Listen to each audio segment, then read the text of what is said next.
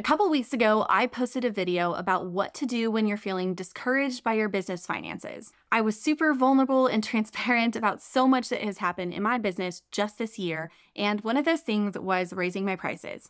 Have you ever played that game with yourself? The one where you get in your head about your value or your worth, or if you just simply know in your gut that you're over or undercharging about one of your service offerings? Yep, me too, which is why I am sharing this story with you today. I wish that I could be brewing you a cup of coffee and we could just curl up on my couch and just get real with each other. That's basically what we're gonna do.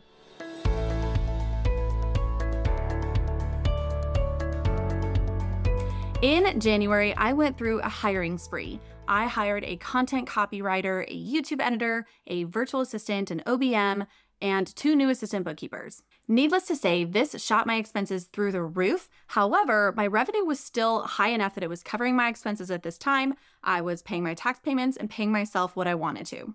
But a couple of months before I went on this hiring spree, I knew that I needed to raise my prices. So I started kind of thinking about what that was going to look like. Mind you, I have not raised my prices in the 3 years that I've been in business. So I was like, okay, cool. It is time for my prices to match the high demand of my business and also the high level quality of work that we have perfected and honed over those 3 years. So when I sent out the email to my clients about the price increase, I gave them a stepladder timeline. So for the first 3 months of the year, they were grandfathered into their current price. The next 3 months of the year, it is increased slightly. And then about 6 months into the year, they are at the actual market price for the rest of the year. 7 clients left. 7. A massive chunk of revenue. And to be completely honest, I cried after each one.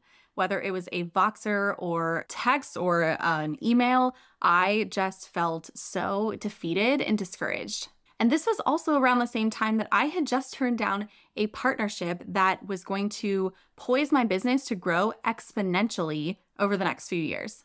And I still had all of these overhead expenses from my hiring spree at the beginning of the year. But I knew in my gut that this is the right price and that the right people would need me and find me if I continued marketing and selling ethically and consistently.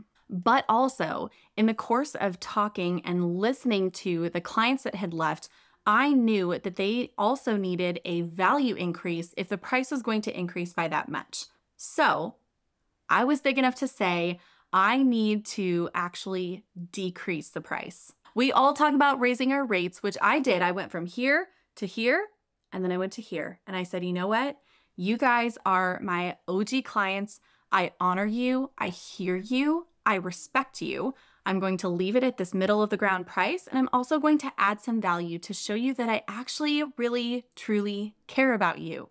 So I added visual reports, which we are actually just rolling out this month, and quarterly financial analysis videos, where this is a customized video of me walking through your reports, where you're spending too much, and what your revenue trends are. I can also answer questions too, like, can I afford to hire someone or invest in XYZ mastermind or course or whatever? Those are really fun questions to answer. But for everyone new, that market value price is it. Because I believe in that price. It's not just the time that it takes for us to get your bookkeeping done every single month. It's knowing exactly how to do it accurately and years of career work and experience to understand how to do it properly. My lead bookkeeper, Whitney, once said, bookkeeping is like knitting. You are only a great knitter when you know how to fix your mistakes. And it's true. You're not paying an electrician for his or her time. You're paying them to know which cord to cut. Okay, enough with the analogies, but you get my point. So up until now, I've really just told you that I had this gut feeling of what my prices should be. I had a little bit of weigh-in from coaches or business besties that I talked to about what that price should be, but I really knew in my gut what it should be. But if you want to take a more logical or factual approach, let's keep a couple of these things in mind when we are raising our prices. Number 1, what is the time spent on the project? How much time, how many hours do you spend on this project? And what is your hourly rate that you really would like to kind of stick to? Number 2, what are the direct costs associated with this project? For me, my direct costs are my bookkeepers. So my clients are paying me and I'm paying my bookkeepers to do that work, even though I still review their work. Number 3 is overhead costs. For me, that is my virtual assistant, my OBM. Whether I have any clients pay me, I still have to pay those expenses. Number 4, how much do you want to pay yourself? We want to make sure that our revenue is high enough that we are still paying our direct cost, our overhead cost, and ourselves. Number 5 is the industry standard. Look to the right, look to the left, see what everyone else is charging for this, but also keep in mind that you do not need to make decisions based off of what somebody else is charging, because you could have been in business longer or shorter than them. You may have stronger systems than them. You may have a completely different career that was many, many years before you actually started your business. So there's much more to take into account, but at least take a look at what your competitors are charging. And number 6, last but not least, what is the demand on your business and what is your established trust and authority in your industry? This one is just simple economics. What is the supply and demand? If you have tons of leads coming in all the time and you have a lot of demand on your time, your capacity, and your team, if you have one, then you can afford to raise your prices.